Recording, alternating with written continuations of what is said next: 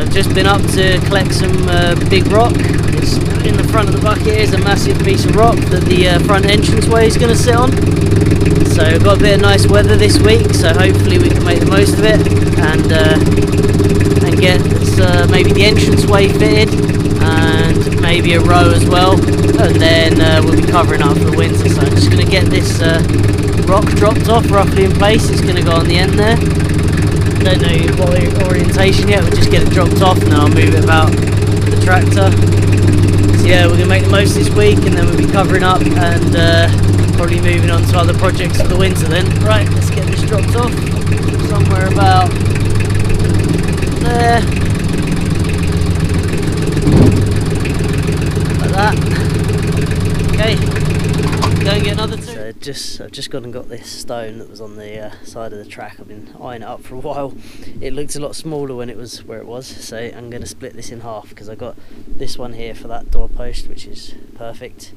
You know, that's just about the perfect size for a post to sit on, and this one here is just too big. So I'm going to drill it down through it and then wedge it, split it in half preferably. I think it should sit pretty nice flat top to it, really nice stone. Okay, let's split it.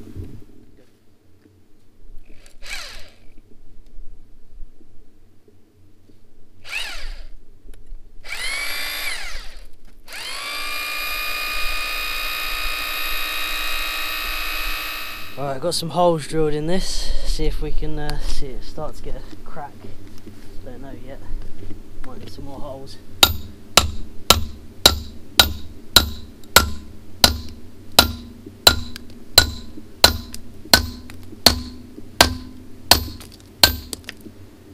Let's just chip the side off that one.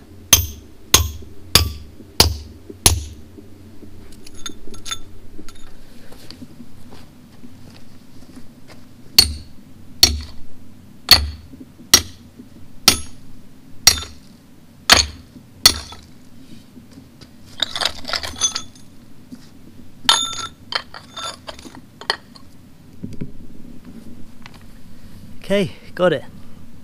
Excellent. So the split edge will go up against the wall. Great, really good, pleased with that.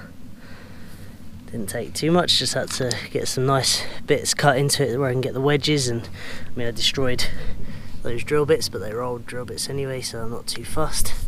Okay, that's good. Right, got the first big stone in place. I had to cut the bags a little bit to get it as far over as it needs to go, but that's okay.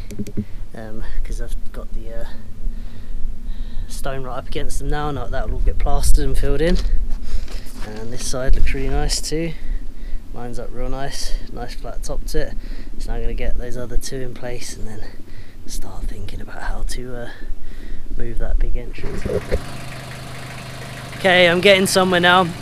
The tractor can lift this, but it just doesn't have enough weight to hold it up because the back just lifts up. So I've got the mower on and I got 80 litres of veg oil on there as well, trying to help me not tip over, and that seems to have done it. So doing this on my own, if I had a couple of people they could hang off the back of it, but yeah, I'm on hard ground now. I'm getting somewhere. I've just got to manoeuvre it, get it on the posts and then shore it up, and I can actually get somewhere. So really pleased. It is going in. Got a bit muddy, so I just have to wash that off, but that's alright.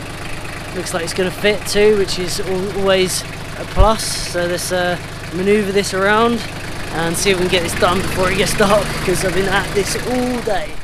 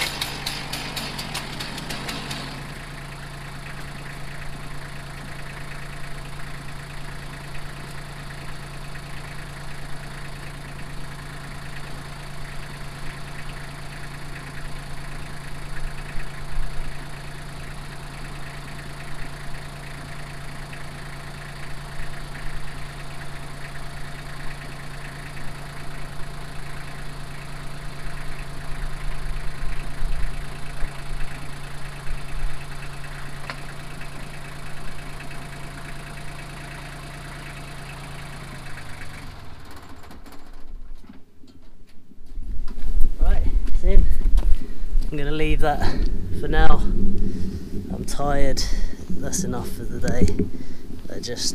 Gonna just shore it up and make sure the tractor's locked off and get it finalised tomorrow. I might trim that side down a bit, looks a bit high, make some adjustments and stuff, but yeah, like I say, I'm gonna do it tomorrow because just knackered now, really.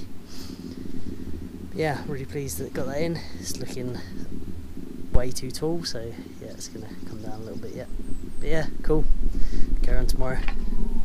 Okay, well, it's in place and up there, so I've packed in these 2 bags here.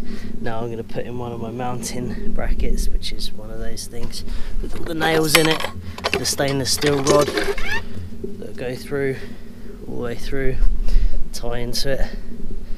So let's get that drilled and fitted, and then that should be going away to holding this up so I can get the tractor back, because currently the tractor's just holding it in place. Yeah, let's get that mounted and then we'll start filling in to the other side. That's the goal for today. Let's get the door filled in up to it and then, you know, get the tractor out. So I'm having to do this by hand without the tractor.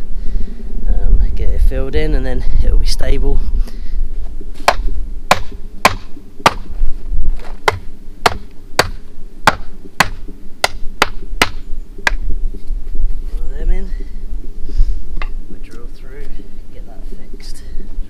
Generally do it by eye, just drill through, find the hole, works right.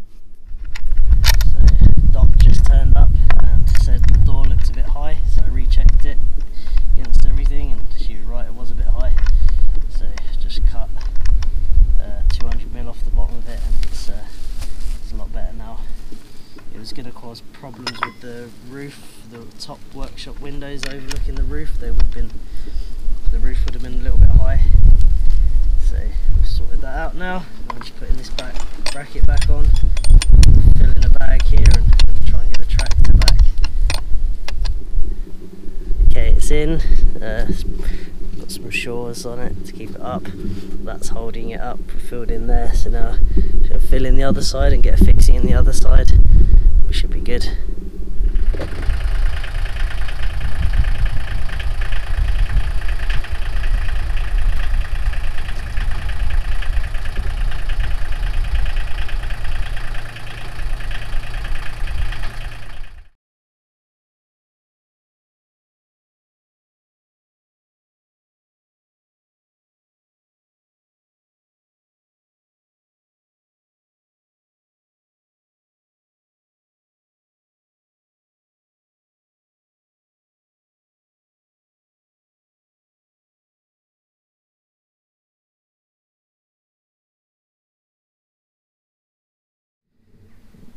Okay, so I've got the door filled in. It's held in place by the bolts going into the wall. It's all safe now and everything. So sorry I didn't get more footage of actually fitting it in place. It was just such a difficult process for me to do. I couldn't concentrate on so many different things going on. So we'll just show you the progress as we go along. So yeah, I'm really pleased with it. I think it looks great. Got a nice big opening there. Should have a double bifolding door. Smaller opening there, nice hobbity little look to it, really good. So I'm gonna continue on. I'm on my own now this week, so I'm gonna continue on around there and get another row done, hopefully all the way around the building, just in this last week of good weather, probably before the winter sets in. So yeah, carry on. So that's gonna be the end of this video, and then we're gonna be doing some more bags. So hope you enjoyed the video, and thank you very much for watching.